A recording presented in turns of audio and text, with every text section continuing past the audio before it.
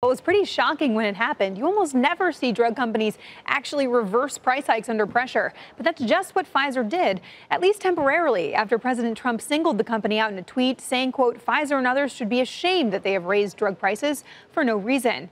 I spoke just now with Pfizer CEO Ian Reed for the first time since then and asked him about what happened next. He said after seeing the tweet, even before speaking with the president, Pfizer decided the right course was to defer the price hikes, quote, because we wanted to have a positive relationship with the Hill and the administration as we go through this blueprint. Now, Trump introduced his blueprint to lower drug prices in mid-May, and Reed said today he thinks it'll be positive both for patients in lowering prices and for Pfizer in enabling patients to better access its drugs. He focused specifically on changing the drug rebate system, those discounts paid by manufacturers to pharmacy benefit managers like Express Scripts, CVS, and United Health's Optum, saying that's a principal part of the plan, and he thinks drug rebates could be eliminated entirely, guys.